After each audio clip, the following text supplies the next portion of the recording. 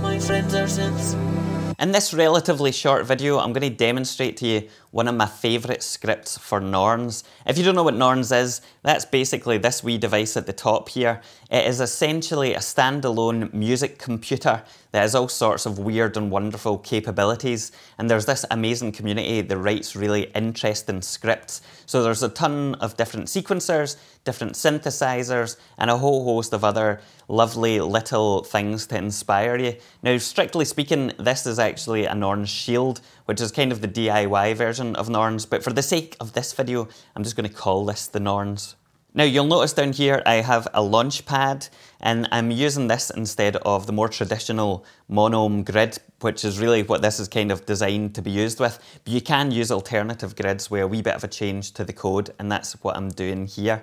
Now, Goldeneye is the script that I'm going to be showing you. Essentially, it is a kind of alternative, interesting sequence and pattern generator for drums. Each pad is associated with a different sample.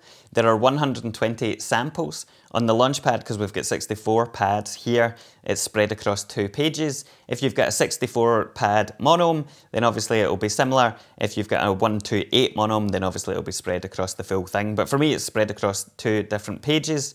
It comes with 128 samples, but you can replace them with your own or use different sample banks. Unfortunately, you do have to go into the code to change the directory of where the samples are. You can't just select them in the script, if that makes sense.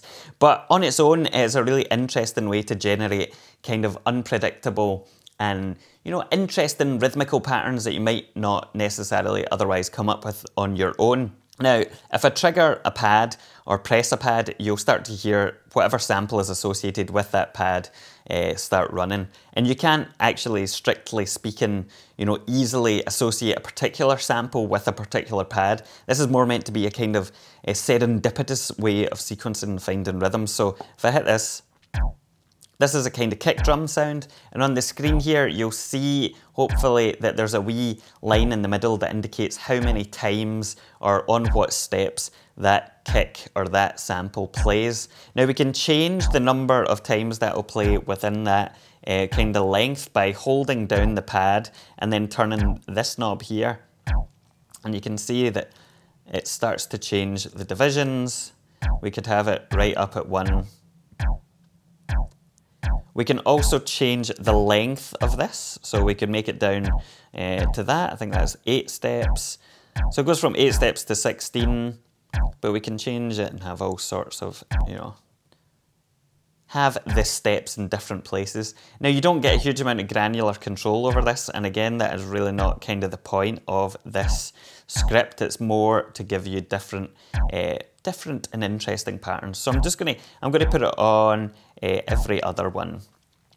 Now, the real beauty of this is when you start bringing in other pads and seeing what happens and how they kind of all intermingle. So let's just pick another one.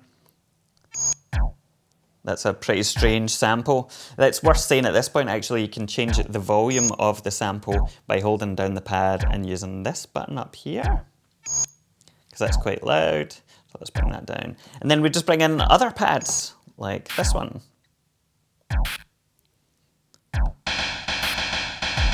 Again, that's a bit loud. It's a bit extreme, so let's take it down a wee bit.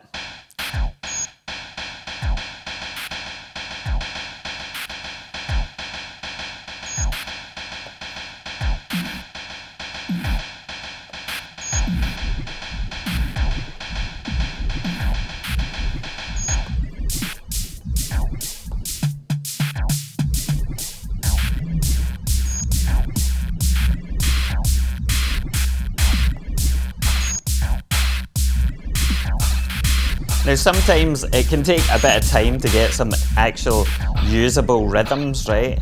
But when you do get into it, you find yourself in this place where it all starts to kind of roll together or mingle together, and all of a sudden you'll find a really cool rhythm. So I'll play about with it and see.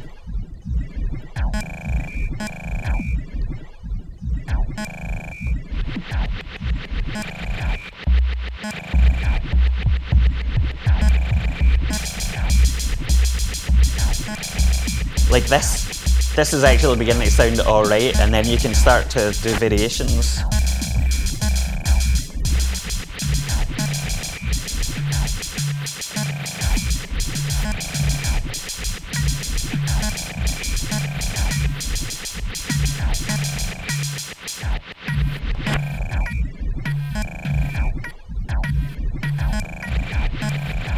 Switch to the other page.